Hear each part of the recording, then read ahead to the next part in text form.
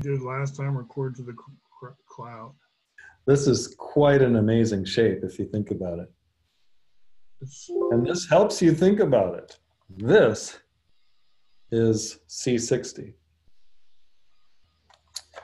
Hard to see because of this special effect. There, you got a little glimpse of it. Yeah. It makes me think about, you know, CGI and all the movie effects that we see anymore. It's like you're in that world of magic where anything can happen. Oh, they're beautiful. Possible with this. Like a cloud in the sky, and then I'm showing And the it replaces this. Heavy brick. We can be on any planet. You simulate the gravity. It's like now we're on Mars. It's, you know. So you're going to show us something today about what's in your backyard that you are. Did you 3D print it?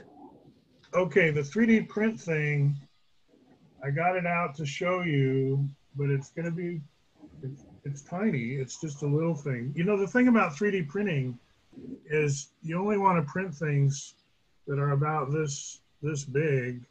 This has a coin magnetized onto it. Oh, here, let me make that larger there. Hold on a second.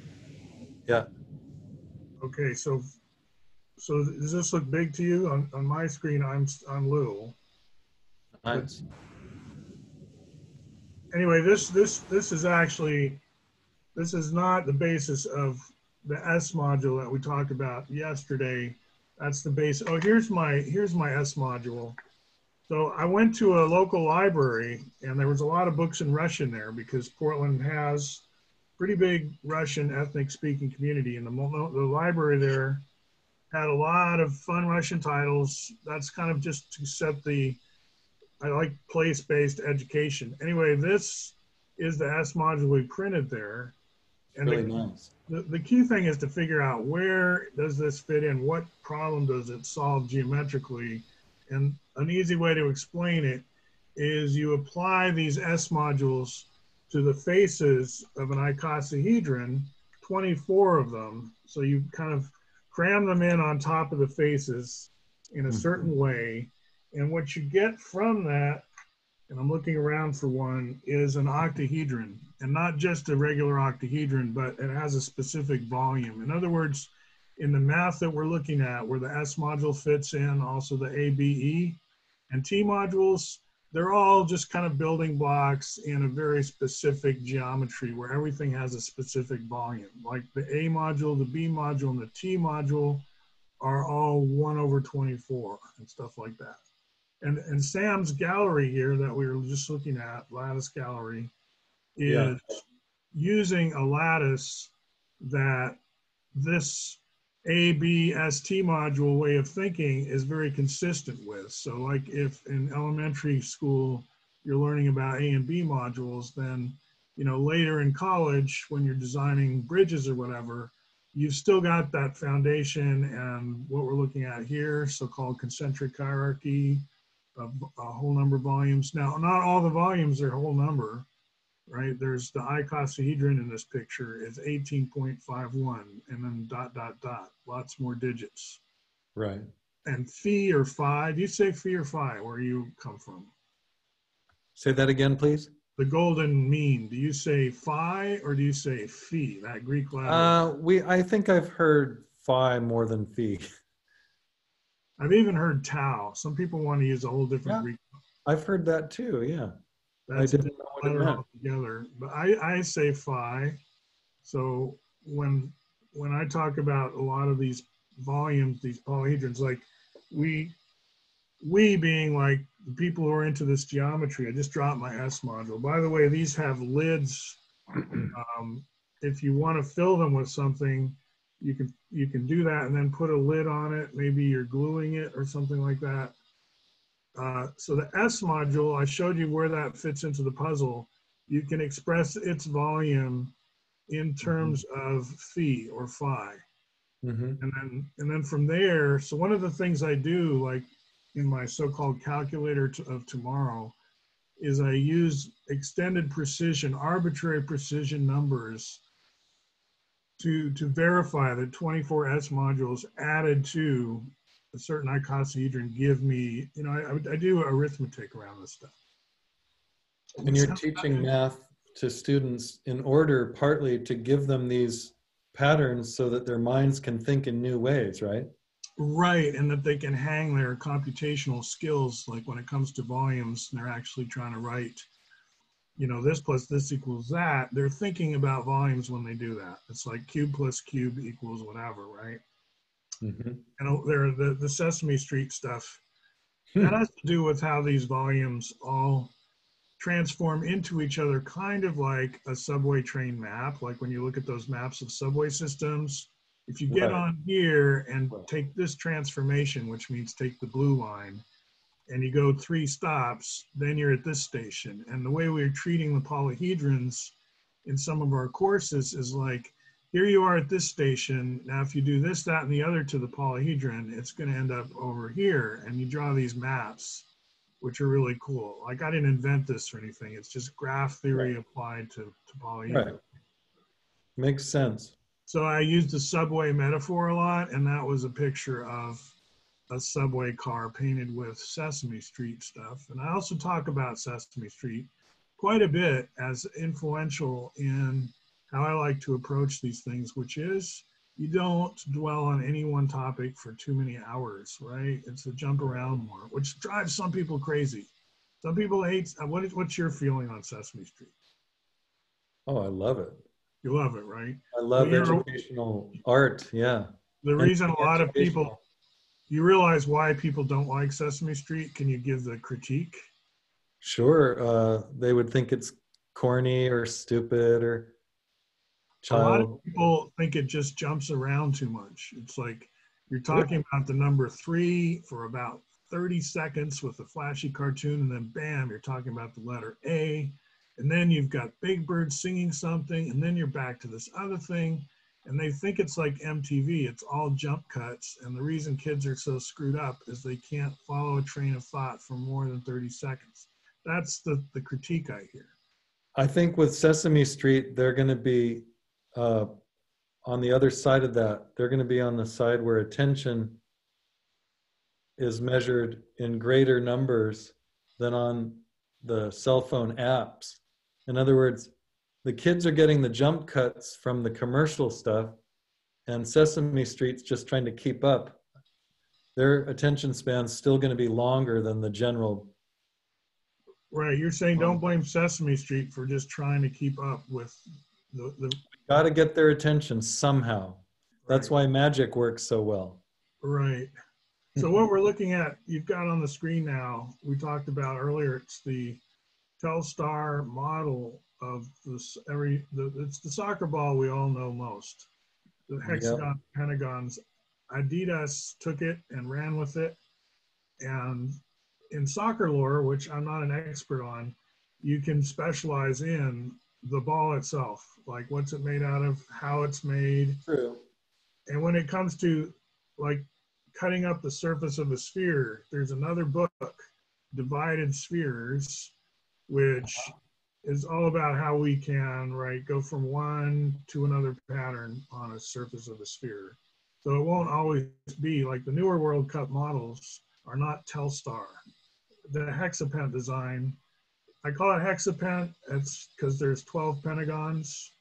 There's the Divided Spheres book, yeah, exactly, by Ed Popko. And then here's what's going on in Britain with the signage is they realize after the fact that all their freeway signs about, you know, this way to the stadium show the soccer ball incorrectly.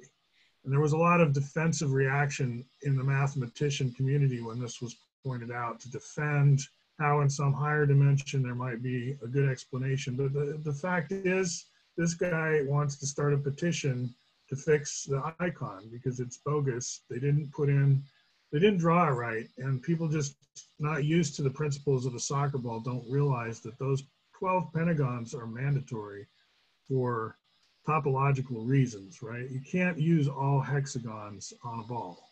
That's right. Right. So So that's the doorway for kids through the soccer ball, and especially the Telstar Adidas version that everyone thinks of when they say soccer ball. But then we have to use the caveat that actually soccer balls can be in all different patterns, and we'll probably see so many more, right? So kind of like Escher tilings, right? You could have all lizards or something. So Right? how many fives and how many sixes on a soccer ball? Well, you've got total of 60 vertices. So those are the corners. That's like Yeah. c6xty. And then you've got Euler's law, V plus F equals E plus 2, which is edges plus 2 equals vertices plus faces. So the exercise we take kids through is try to get them to deduce all those things. Yeah. But you do have to give them some upfront information, and then it's all about fill in the blanks. So c6xty tells you it has 60 carbon atoms at the vertices, right? But then, you know, I think we should leave it to the viewer to think more about it. But actually the formula up there, what is that saying? Number of faces times n? Yeah. I'd have to go back and listen to this video to remember exactly. Yeah. The point he's making. The number file and the computer file YouTube channels are both great places to go for all this information. If your main language is English, which I'm not saying mine is. No, I'm kidding. I'm speaking. What do we call it when it's post-English? American English. I knew this poet guy. He said we should invent the word Amurish for American. Yeah, that makes sense. Amurish. That's kind of what we talk. Kind of how we Yeah, speak. because the meaning's changed a lot, and there's been a lot of like morphing of English, and it's almost, sometimes we don't notice it's different. Yeah. Anyway, you want to let me show the Blender thing for a sec? I'd like to see that. And that's how you created. This is like from a Python script. Here, I'm ready to share the screen. Here we go. So this is a Python script, generates all these vertices, which I'm here showing by rotating this thing, right? So Blender lets you do all this in real time in terms of rotating and stuff, but actually computing this lattice to start, just to choose what frequency. So we count 1, 2, 3, 4, 5. And in my backyard, in another video, I think, we'll show that I have both a 3 and a 4 frequency of this in plastic, like done in c6xty itself. And here Right. we're just virtual, right? And these are not c6xty balls individually. These are icosahedrons. And in the last video, part 1, I said you could put skulls, you could put basically any object. You're just repeating it in a certain position. And then, you know, we're basically filling space uniformly. We're trying to have equidistant between all neighbors and 12 neighbors around every center neighbor and all that kind of stuff. There's a lot to say and learn before you get to the really serious issues of, can I drive a truck over it? Or, you know, does this have enough stability for a TV tower in the wind and stuff like that, right? Yeah. So, like, I would trust kids and children to do animations and play with all these ideas before I would trust, you know, you need a lot of training before I'm going to like fly on an airplane designed, you know, you want, yeah, you know what I'm saying, right? There's a lot involved from the point where you build something and then you got to test it. Yeah. And the testing takes a long time. Right. The prototype goes through a series of credentials. Right. Before it becomes public. Like a pure copper c6xty, that's like pretty far along, right? Compared to just doing this on CAD. Right. But it's like you still need to brainstorm and do it on CAD first before you get, so that's why I'm a big fan of, like, even though they're small, 3D printing all these modules, the S module, the A modules, the ones I've been talking about. All this information's all over the internet, so we don't have to do it all here. But right. That's the school of tomorrow, the Blender and all that. Yeah. And it's interesting, we're going to want to talk more soon about what educational things are happening now that schools are closed Right. Big, and big struggling to topic. reopen and struggling to stay open. And education may have to change. And the pattern of c6xty doing using nature's geometry is similar to the kind of pattern that people are finding amongst each other that might help them live in a way that doesn't spread this virus and gets rid of it. In other words, efficient natural patterns is how we need to live. And this represents a strong possibility for revolutionizing how I think materials are exactly built. right. It's a perfect, it's kind of, you need icons and symbols and music and art. Anyway, there has to be like a lot of things have to come together to communicate to people what the possibility is, what we could be doing. And I feel c6xty is kind of at the forefront as one of those symbols, right? It's like a flagship artifact that's saying, hey, Yeah, there's this whole future we could be working on. Let's get down to business, right? it's an ecological idea. I would add whose time has come, because we need to experiment. Look, we're about to go back to school. And what if we had one teacher with 6 students, you know, and every teacher was outdoors and every kid was 10 feet apart? I would imagine, here's my picture. It's like, think of an ordinary office building of like an insurance building somewhere downtown. Let's just pretend that a floor of that is now devoted to what we now call school. Right. Every kid has a cubicle. So you've already got your distance, you've got your barrier. And the teacher's job is to help them get used to this cubicle environment, not because they're going to be moving into the office building necessarily, but because at home, they're building up something similar. Something, what school is about more than ever now is helping you build a sort of media space studio where you can live, work, and study safely and securely. It's not about a locker and something on your back going from room to room where no one pays any attention to what your security system is at home or anything. You don't have a safe space as far as anyone else is concerned. They're not interested in that. Or if you don't, it's not their problem. Let's put it that way. If you do, you're called privileged. But That's you right. know, we should not lower the bar so far that only a privileged few get to learn all this stuff, right? Like the blender takes horsepower. You can't necessarily do it. You can't do it at all on a cell phone. You can't do it without any equipment. You know what I'm saying, right? There's equity issues here. Yeah, we have serious needs in terms of technology now that wow, that's true. I never really thought of it that way. I mean, I've known that, but I just never, Yeah, my we can't background, go without that now.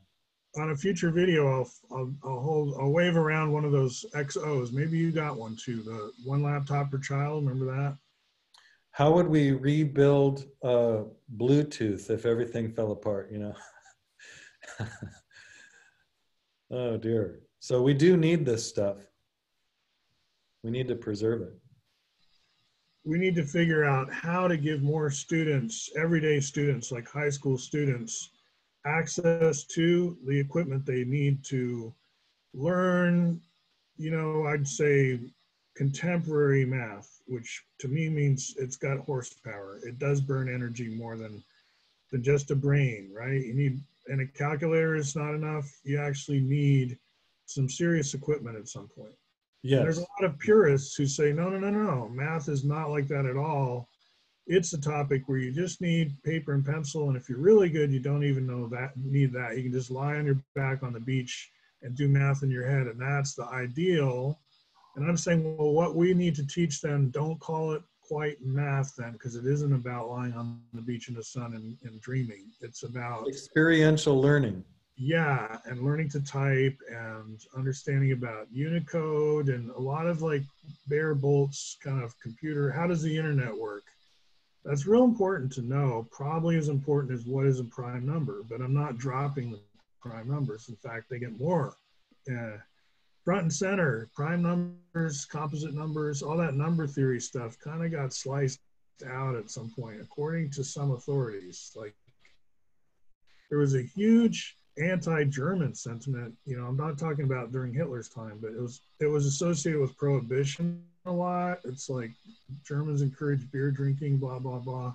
Anyway, I don't have to go over all the propaganda, but it was not cool to have Gauss be like too celebrated. Like you have to change textbooks sometimes just to get the right heroes. And we think maybe in America this doesn't happen, but of course it happens. You have to pick who you're going to talk about. And slicing out Gauss was part of an agenda a long time ago. I'm not saying anymore. In fact, now with encryption and everybody needing to understand basic security of how does computer protect your privacy, blah, blah, the number theory stuff is front and center now. Everyone wants to know that stuff. Right. So yeah, the curriculum has to change hugely. I feel like when I just show and talk about geometry, maybe if you're a teacher listening, it's like, well, oh dear, this is not going to help my children because you're just talking about geometry. We don't really, you know what I'm saying? I do. Yeah. What I'm saying is that this pattern and the pattern to solve our spatial problems are similar in that we have to use the ingenuity of what we've got right in front of us. Yeah. And because of the world itself, the planet being spherical, it's so natural to think spherically about problem solving because it's a literal truth, not a metaphorical truth, you know, that we live on a sphere. And it's so easy to say that's a cliche or a platitude, but it really does affect your vision to really see that. I know that's why the Stuart Brand started the campaign, why haven't we seen the whole Earth yet? That was back in the early days of NASA, right? So we knew there were pictures of Earth from space, but they were all too, quote unquote, classified. No one was sharing them publicly. There were no postcards. And so Stuart Brand started this thing. Why haven't we seen pictures of the whole Earth yet? That was like an early hashtag. It was before the internet or anything. Right. But getting people to divulge important things, that can be tough, right? So there's a lot we would like, I don't know.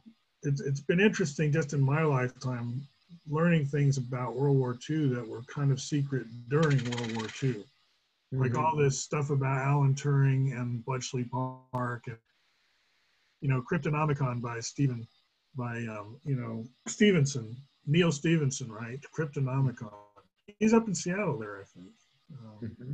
One of the great authors of our time, Baroque song and all that.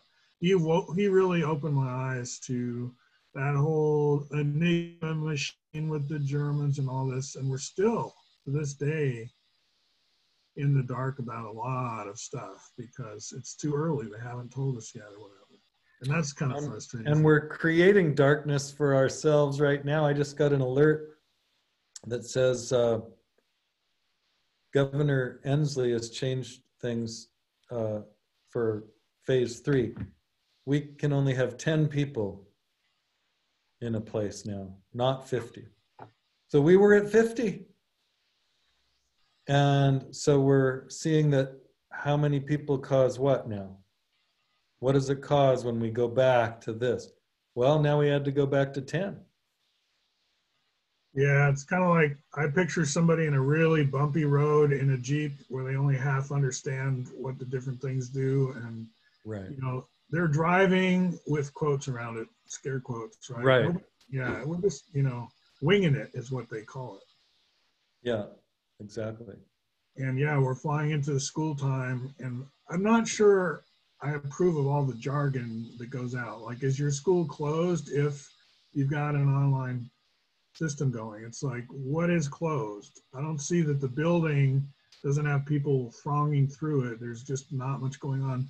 Going back to what I was saying before, you bring these kids together in their cubicles, which could be in a school building, but there are much fewer kids in the building at any one time. Right. And you're there to show them, hey, this is what a study carrel is like. Here's your own computer. Here's where you can have physical files. Now, most of the time, you're not going to be in this building learning about this stuff. You're going to be home where you're going to have something similar, right? You just come in here to get trained at how to use the system and then go home and do it there, right? That's what I'm thinking. Right. And that would be very, very, very different than what we have now. But and it would employ it would employ many of the people who need employment. It would, and it addresses all this income inequity. And so what if I go home and there's no internet? How can I have a study carrel at home? And now we're in a discussion about living standards and what's the bare minimum. Why doesn't the government give you a cell phone if you don't have one? Just why don't we build things out of smart materials? Yeah, why don't we do all these things we could be doing to improve our lot? Why do we sit around like on a sinking ship blaming the captain when clearly the captain's wheel is barely connected to anything, right? It's just a spinner. Right. It's like a toy wheel, and it's like, why can't you drive with that thing? It's kind of obvious why, it doesn't connect. Anyway, it's a big puzzle. I hope we can help with it. I'm all in with that. Hey, I'll see you next time, and we'll put this up, even though we're new to this and we're just kind of doing it for fun now. I agree, and I think we've touched on, we covered what we needed to, which was what's the S module and what does Blender look like and all that stuff that we started in the last video. So we're kind of closing out the loose ends here.